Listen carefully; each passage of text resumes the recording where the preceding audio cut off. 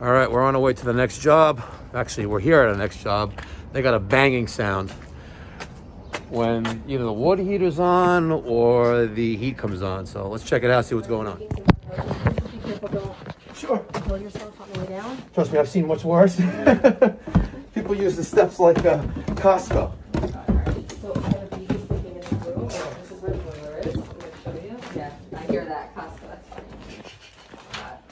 Okay. So it's off right now. I don't know if he shut it off with that red switch. There is another red switch on the staircase going up, so I have no idea. Or if he just lowered the heat, I don't know. But just... You see it? Turn around, turn around. Oh, that's Okay, let's turn this on. Oh, see?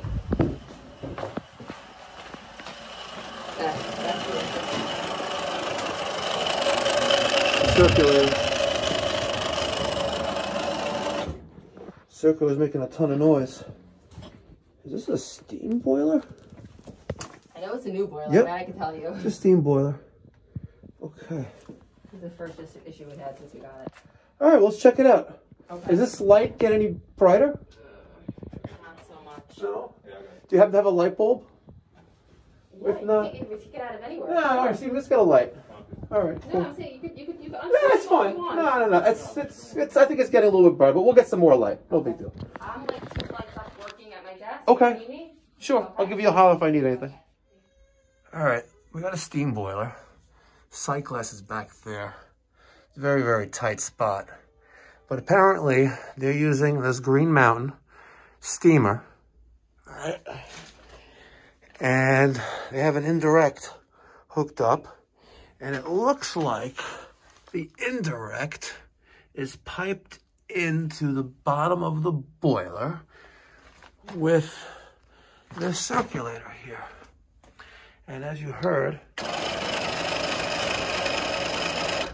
she's making a ton of noise.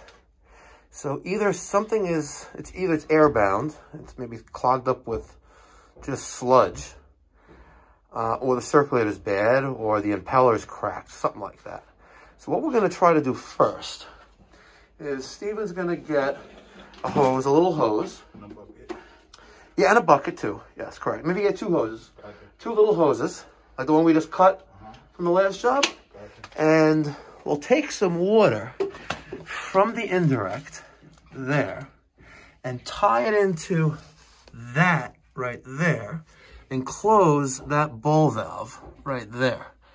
Then we'll, I wish this valve was there, but then we'll close this valve, open up the water, you know, filling it with, yeah, because it'll loop through around, filling it with domestic water on the hydronic side, and then open this and open this and see what kind of slush, you know, chocolate. We're going to try that first. And if that doesn't work, then we're going to take apart the circulator. Well, not take it apart, but we'll take it out. And I'll close the valves and we'll see what's going on. Right. Follow the piping, leaves there, goes down, comes to here, leaves, where is the other side of it? Where is the other side of it? Leaves there, sorry, goes back around, right, to here.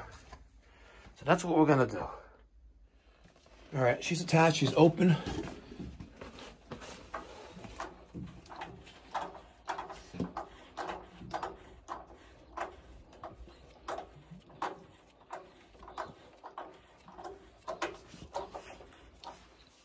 I got some chocolate milk coming out of there.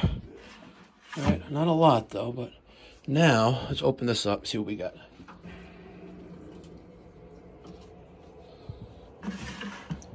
Just kind of clogged up. Yeah.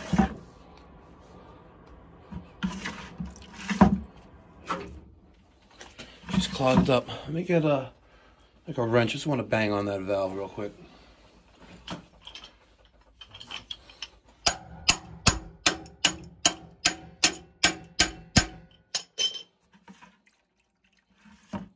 No real change. All right, still no change. Let's take this apart and see what we see. It's going to be a little bit of a mess.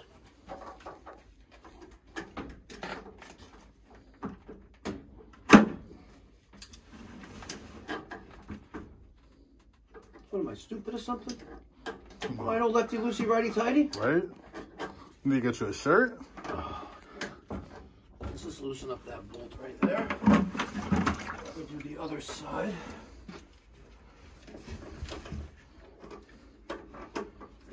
So I loosen it up, then I can get my bucket under it completely.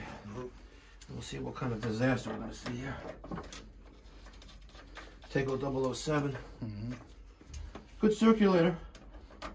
Workhorse. I like ours better. I like the, yeah. I like the E's, the ECM circulators, and that's what she's going to get if this can't be salvaged. All right. That's out of there. Let's just do the bottom ones. And if you notice, nothing's leaking. And that's because that gasket is basically seized on that. So, we'll see what happens. Yeah. Let's close this valve. Good. So take a look at that. Yeah. She needs a new circulator. And she also needs to be reminded that you have to drain this out and flush it out. Yep. Because we have a 100-year-old house here with majority of the piping 100 years old. You know, those fragments are slowly making its way back to the boiler. And just for shits and giggles, let's see if we can break this apart and see what we see in there. What did that IOC? Did it fall in? I don't know, but let's take a look inside there. I don't know, it's gonna be hard to see inside there. Yeah, it's just full of just junk. It's hard to see in there, but it's in there. Oh, I can get a right angle. See all that junk in there? She shot, but the problem here is this is going to reoccur. Yep. So this stresses the importance of doing, you know, service, flushing it out on a regular basis, and maybe, you know, once a month. All right, let's tell them the bad news and the good news. So I call up the homeowner because the wife is 2 floors up. I figured not bother her. Let's call up the husband and tell him what's going on. And he goes, oh, that sucks. He goes, but I sold a house last week and I'm just renting it for the next month and a half. So yeah, just replace the circulator. Not my problem anymore. I'm like, all right. He's right. He's right. But, you know, we'll put a service tag here that replaced indirect water heater circulator and advise client to flush on a periodic basis. Copy. You know, that way, we cover our ass, right? And B, you know, it will be a future call from the new homeowner. Yes, sir. You know, I don't care about, you know, the guy's moving or not. I don't really care. I want to maintain the house for life, the life of the house. And when the guy moves, you know, hopefully it's in our area and we can still service him. For sure. And then you get 2 birds, 1 stone. Let's get the circulator replaced. Okay. It's me. I'm back. Yes, sir. It's amazing. You guys watch like these 20-minute videos and, you know, it takes about an hour, hour and a half, 2 hours to do the job, but that's a great thing about having these phones. Just to record everything. All right. I got my new Taco 007E ECM high efficiency circulator installed. She's circulating. She's hot. Hot. Sahara hot. Checking circulation. She's hot there too. And hot there as well. She already fired up a couple times. Meeting temperature to this aquastat here, which turns the boiler on and off, to that relay right there. And this is the tank aquastat. And she's still heating. We tested water. We're good to go. This is a quite easy service call. I did remind him that, you know, you should maybe once, you know, 2 or 3 times during the heating season to flush this out. Forget about just draining it, but to flush it out. But he's like, listen, I'm selling the house. It is what it is. So we left the service tag right there. We're just going to write in there, advised customer to flush out heating loop for indirect. And of course, you know, no one's going to see that until it's too late. So she just turned off again. We're still circulating. And we're good to go. All right. Special shout out to the 34.1 percenters. 34.1%. 34.1% of viewers of this channel are subscribers. You know, when I first started talking about percentages and things like that, you know, we were at like 20, 22%. And in about a month and a half, look at that, 34%. It's awesome, guys. I really appreciate the support. If you haven't done so already, hit that subscribe button. And if you want to get post notifications, when I upload or live stream, hit that notification bell. Thank you very much for watching. Have a great day. Be well. God bless.